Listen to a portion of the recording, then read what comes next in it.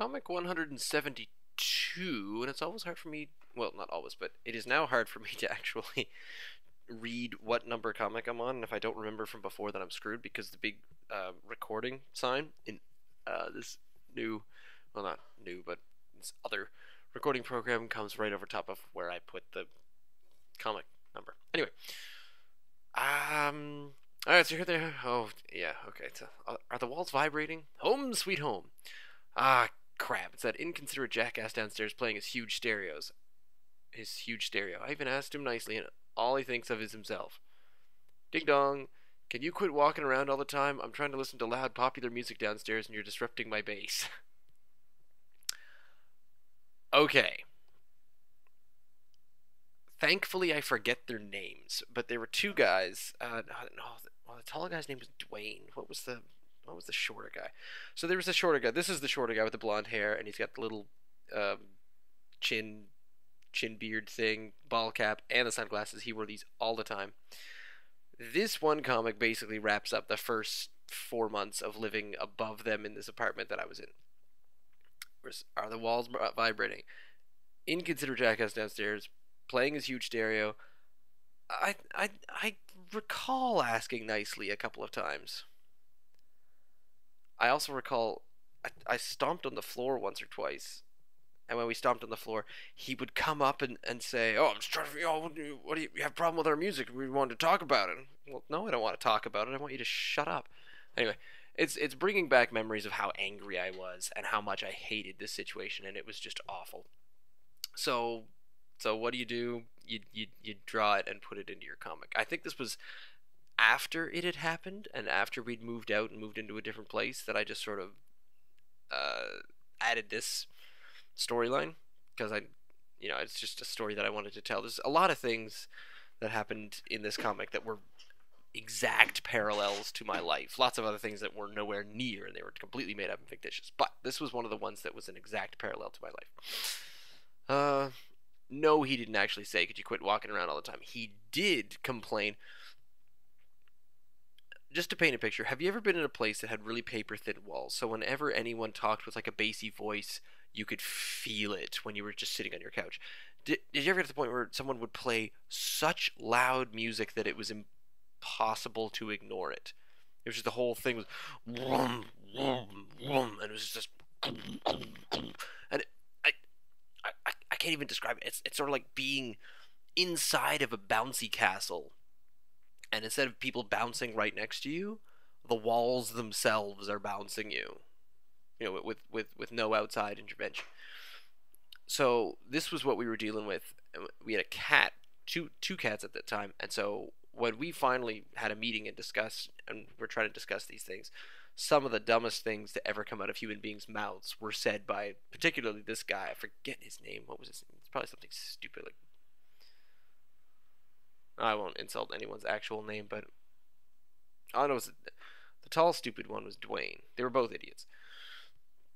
But this guy, he said two things. The first thing that made me unable to respond to it was so stupid was I paid, how much did he pay for the stereo? It was either $500 or $1,000. I paid $1,000 for this stereo system, and if I don't play it loudly, it's a waste of money. I was flabbergasted. I was dumbfounded. I couldn't say a thing, and I looked over to the superintendent who we were arguing with, and she actually kind of looked at him, nodded her head, and said, "Yeah, that's a good point." And I went, "Oh man." I learned years later that this other dude, unrelated to me, someone I'd never met, but I'd heard a story that this one guy, he had such a problem with his neighbors, and an even bigger problem dealing with a superintendent who at the time was, yes, useless.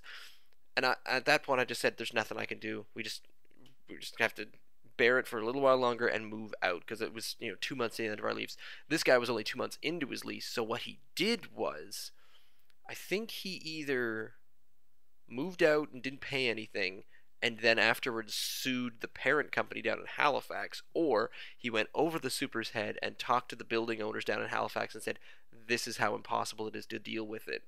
And I think they reimbursed him some ridiculous amount just based on how bad the well, not really governing, but just the overseeing of the building was. Because if you complain about noise, and in a paper thin building, we complain about noise, we complain about the smoking, because the smoke would actually come up through the bathroom pipes, because the pipes weren't actually insulated, so the pipe would just go through a hole in the floor, and that was their bathroom beneath it. So whenever they'd smoke, it would just pour up into our apartment like a chimney. So we were effectively their chimney. Anyway, I'm trying not to complain too much about it. So the other stupid thing he said was when we said we cannot sleep at night. We cannot do anything. We cannot do any work. I couldn't. Luckily, I had a part-time job that I had a desk that I could do my homework at. I said I cannot. There's no way you can do schoolwork. We can't even listen to ourselves think. It's just when the music's playing, it is too loud to even speak to each other without shouting in our apartment.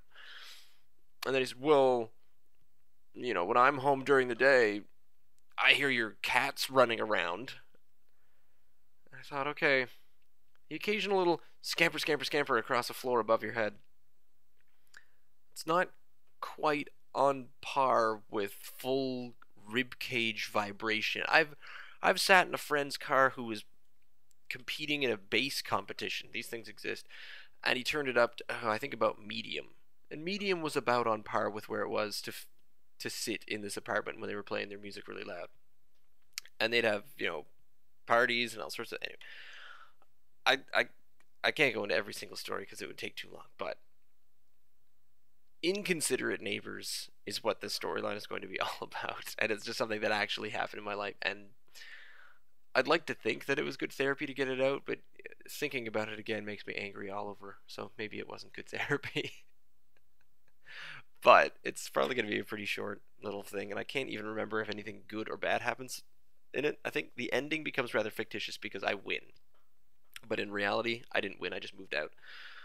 So we'll see where it continues on. So I think we move on to 173 tomorrow. Oh, this was a long one. Sorry.